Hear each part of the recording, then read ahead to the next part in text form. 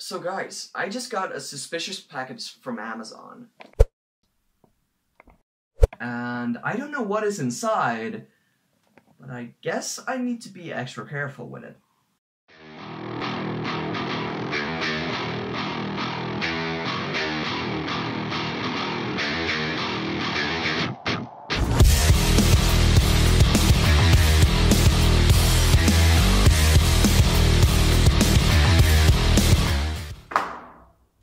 Oh, it's Event Horizon.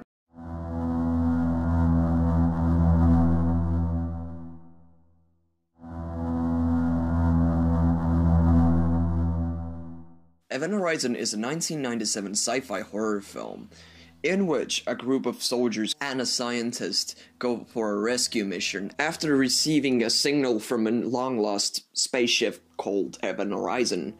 But after being inside of that cross-shaped spaceship, they realize that something's off. Bodies start to drop. The scientist starts to go mad, and the whole ship feels like it's cursed. To be honest with you, I was really skeptical when it came to this film. Because not only it was directed by Paul W.S. Anderson, who is well known for directing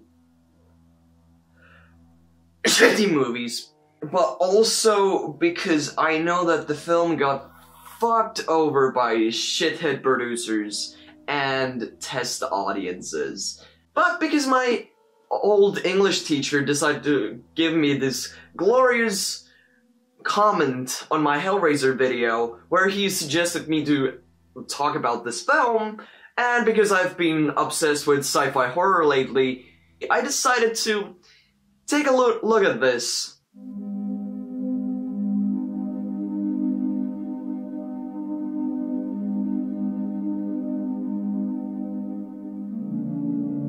This is Hellraiser in space. Now, this film is not great in particular. It is basically a remake of the original Alien, in which the alien is switched up to a lemon configuration like magnetic ball, which also works as the heart of the ship. But what saves the film a lot is the fact that we have a bunch of fleshed out and likable characters that you may root for before their inevitable deaths occur. What adds to the film's cold and creepy atmosphere is the fact that you, as the audience member, cannot really predict what the characters are going to do next.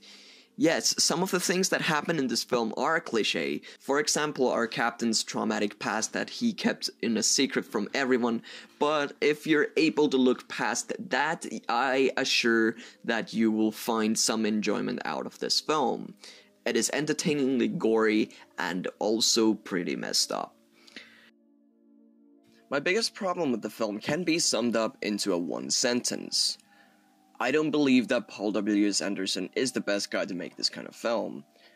I'm not saying that he's the worst director ever. In fact, he's a-okay at creating entertaining schlock when he actually tries.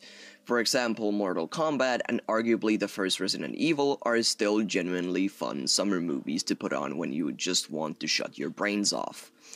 And yes, this film also sort of works like that, although it tries to be a genuine thought-provoking horror film. The movie tries and somewhat succeeds at exploring the fears of the unknown and the fear of being isolated in space. But then again, I can easily say that Alien did the same thing exactly 18 years before. Then again, it's quite nice how all the characters are flawed and none of them are perfect superheroes, unlike some other characters portrayed in Paul's films.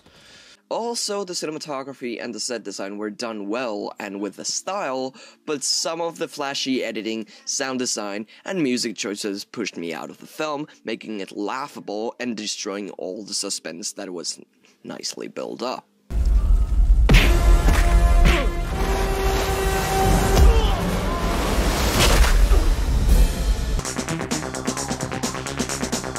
But I guess a lot of this is due to how fast the film was released, and because of the film wasn't even fully done before it was shown to the test audiences. It is interesting how this film works as a film, although it was cut. According to Lost Media Archive's fandom.com page, the original cut ran for at least 130 minutes, and contained far more graphic violence and gore than the released version of the film. Apparently, about 30 minutes of the film was cut, specifically the extremely grim material. So what we may assume from this is that the original cut contained just a bit more gore and didn't add anything new to the plot. It would still be interesting to see the original cut that the director wanted us to see, and apparently the upcoming Scream Factory release of the film will contain at least some of the lost footage in the film.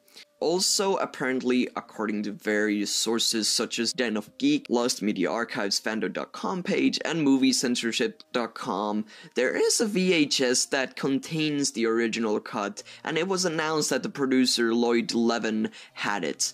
So, hopefully the original cut, or at least some of it, will be soon restored in a pleasing format.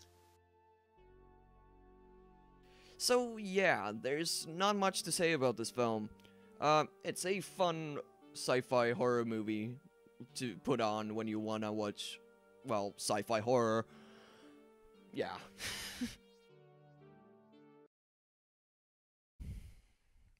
Yo guys, thank you so much for watching.